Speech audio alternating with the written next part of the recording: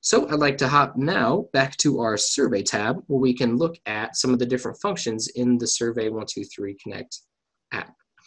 Here we can see the first column is going to be our type. This is what type of field our Survey123 Connect form will be looking at. So we have multiple of the, or we have some of the same field types that you'd see kind of that you're familiar with here from some Esri field types. We can see we have text, we can have a list of different, so we can have a selection list, we can have where we're having our users select one option. We can have it where our users can select multiple options from that list. We have notes, some point types, date and time types, images, attachments, etc. The next column we're going to look at, this is going to be the field name for the feature class or the related table on AGO. So this asset ID, this is the field name of the related table asset ID field in that related table. The next column here, the label column, that's what we're looking at in our survey. So this is going to be how that, that item is labeled within our survey form. Speaking of which, I'll go ahead and I'll pull that in now so we can take a closer look at that. So we can see this is going to be our survey preview on the right here. This is our Survey123 Connect app. It's going to show us a preview of our survey as we build it in the XLS form. Here we can see I've labeled this asset ID question with asset ID. You can see this is how this appears in our survey. Same for inspection date and the rest of our fields in our survey. The next field we're going to take a look at is hints. Here we can apply any hints or sort of prompts, help prompts for our users in the survey.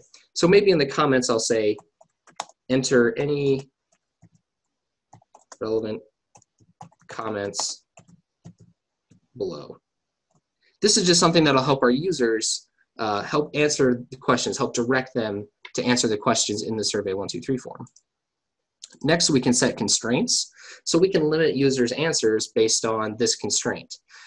If I wanted to say, for example, you can only select this option if I have selected another option in a previous field, constrain my answers or my possible answers to these. We'll probably dive into this a little bit more in our next webinar, incorporating some of this advanced logic in. Constraint message, this is going to be kind of like our hints message that we just typed in before. We can make some fields required. So say we need an asset ID required, we're going to drop that into yes. This is going to be a required field that a user has to answer in our survey form before it is submitted. We can have these questions appear differently in our survey form. As you see right now, we've got a couple text fields. We've got a date field for our inspection date. And you can see from our condition fields here in our survey, they're just the basic default select one appearance. So from the user see, they have all the different options outlined for them in their list. And as the user goes to fill out the survey, they'll be able to select one from this list of options. However, you can kind of see it makes the survey long and cumbersome to scroll through. So for example, if we wanted to change the appearance of this question type, we would use this appearance tab to change right now from the basic, we could call it minimal. Say we could do another one as horizontal. That's another good one.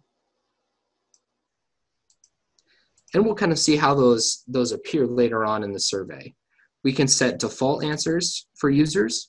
So on our inspection date, I'll set a default date of today. When a user goes to submit a survey, today's date will automatically populate in that field and to that default value you set, just to make that time saving and efficient for the end users. And kind of this is another way to eliminate error within surveys by also giving them a default value. Our next tab is read only, so we can have certain fields set to read only if we don't want users to be able to change values or update field values. We can have those appear as read only. So my asset ID, I'm going to say yes.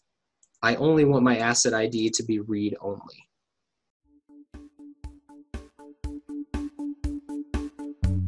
you.